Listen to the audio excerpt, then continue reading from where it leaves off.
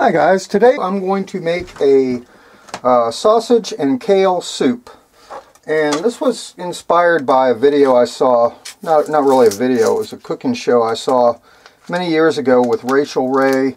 And she did chorizo or something like that and kale.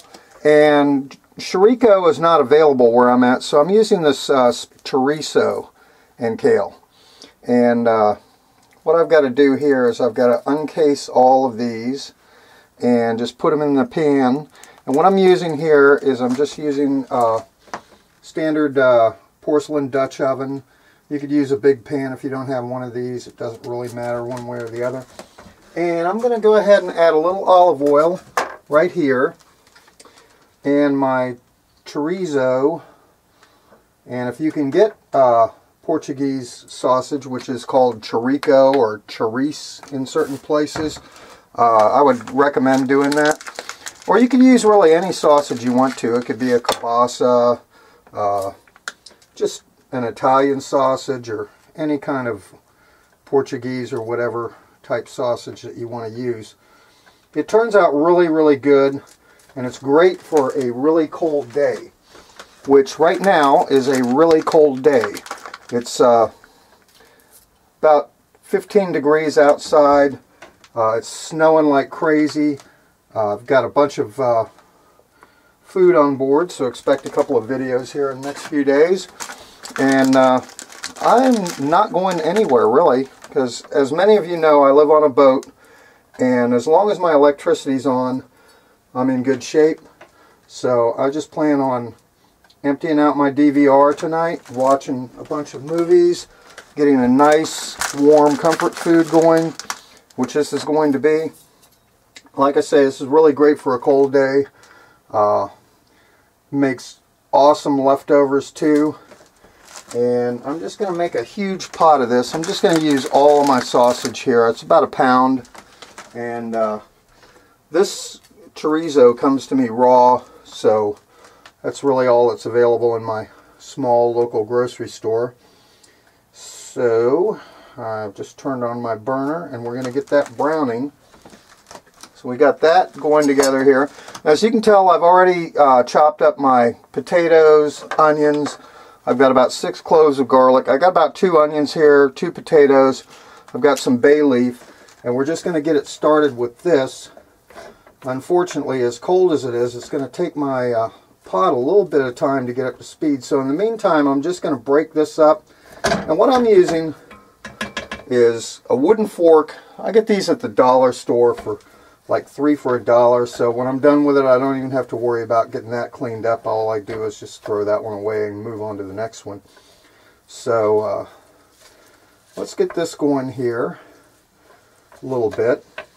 And in the background, let me tell you what I've got here. I've got my potatoes, I've got my onions, which once I get this started cooking, I'm going to add those. Then after I've done those for a few minutes, I'm going to add this kale that I've got here, and this garlic I've already minced up. I've got a can of diced tomatoes, a can of chickpeas that I've already pulled all of the liquid out and rinsed them out with water. And I've got just a basic box of chicken broth here. I've also got a little bit of water, because in stage 2 what I'm going to do is I'm going to add this kale and water to the pan after I've already browned up this sausage. And it's smelling really good right now. But anyway, when I add the kale, as you can see, that's a big batch of kale right there. And that kale is just going to wilt down a little bit. Well, it's going to wilt down a lot. And it's going to give this a whole lot of flavor and texture. And right now with this, don't know how well you can see it, this is going to take a little bit of time to brown. So maybe I'll cut into this video, maybe I won't. But yeah, pretty interesting with the chorizo is a little different, and it is a little spicy smelling. I can smell that right now. But I'm going to get that browning up. real good. And from there, you know what? I think we're going to be good. It's a soup. I'm going to just go ahead and add all of my onions in right now while I'm doing that browning process, and my potatoes, because I would like my potatoes to go ahead and get started. That way I can move on to my kale here. So we'll get all this in the pot right here.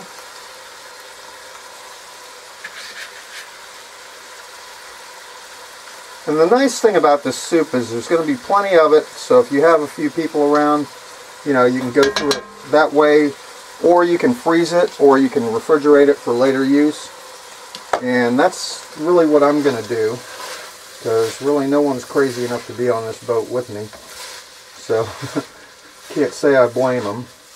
And let me get this going here.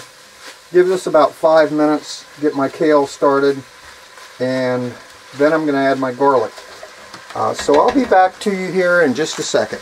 Okay, so I'm back, and my vegetables are doing pretty well. So is my sausage.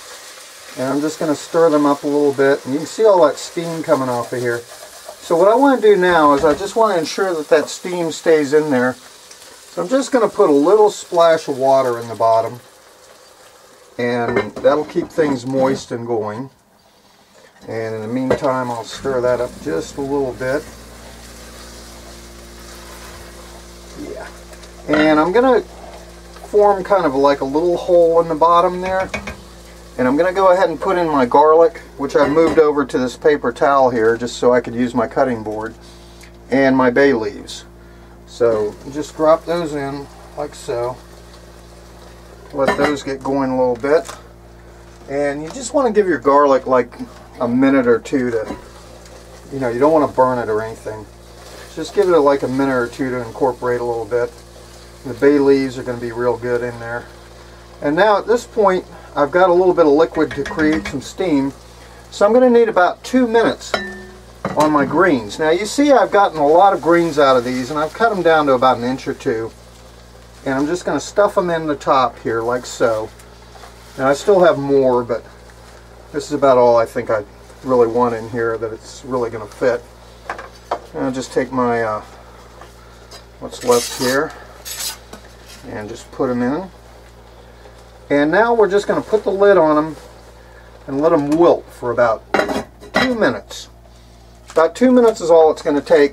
And then from there I'm going to go ahead and add my garbanzo beans, which is chickpeas. I'm going to add my diced tomato and my chicken broth. And then we're just going to let it stew for a little while. I'm going to keep that water in reserve in case I need it. But I don't know exactly what it's going to be like now. So I will meet you back here in about 2 minutes.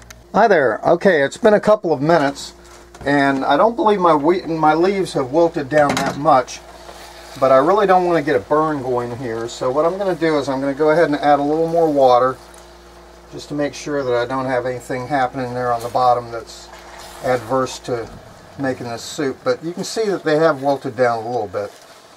So at this point, the best thing for me to do is just go ahead and start finishing off the soup, and this will continue to wilt down as the soup gets going. So the next thing I want to do is I want to take a box of chicken broth,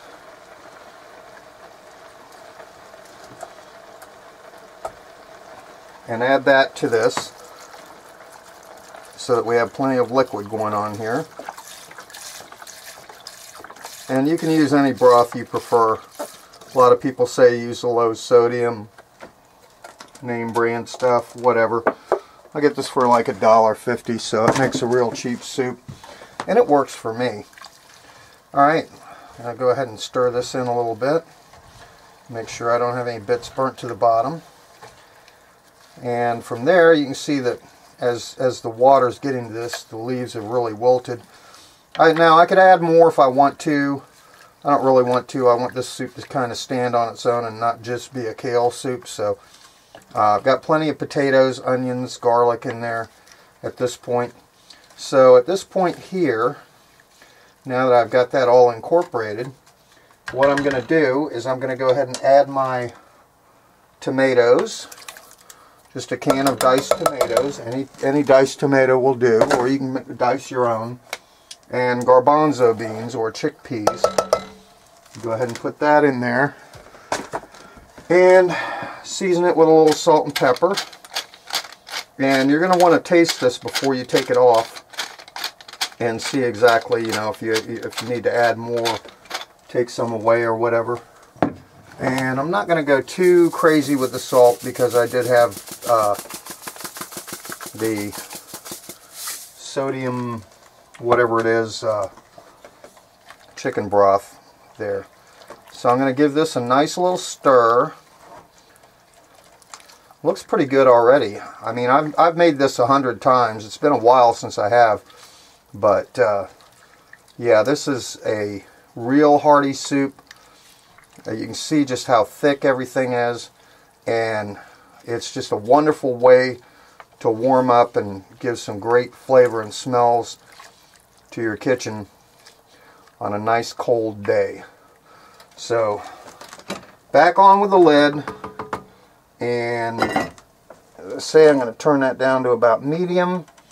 And I'll come back in a little bit later in the process and we'll see where we're at. Alright, I'm back. I've been tending my soup and I've been checking it out and everything. And you know, when I said whatever I said before, something like 15 minutes or whatever, I think I was off. I let it simmer for a good 45 minutes and I noticed a whole lot of flavor built up. And all the flavors started to meld together. By the way, I'm taking my bay leaves out, throwing them in the trash. We don't need those anymore. Now, you could have cut your kale a little finer than I did. Now, you notice a coarse cut, and plus I left some stems in there. Not very visually appealing, but at the same time, you know, they still taste great. And just look at that soup. I mean, it's like 12 degrees outside, and I just can't get over. And I've had this soup many times. And before I turned the camera back on, I made sure that I seasoned it to taste with the right salt and pepper. And you can add other things if you want to. You could certainly add more vegetables or less vegetables, or, you know, water it down a little bit more. You know, this probably could have been a wetter soup if I wanted it to be. But look at that. Isn't that just pretty much heaven in a bowl for a cold night? I think so. So anyway, I'm going to put this here. I'm going to go ahead and cap this and just let it sit here and not so much simmer, but just kind of let all the flavors meld together for my next meal on it. Now I'm going to go ahead and put it in some containers, refrigerator or freeze it or whatever.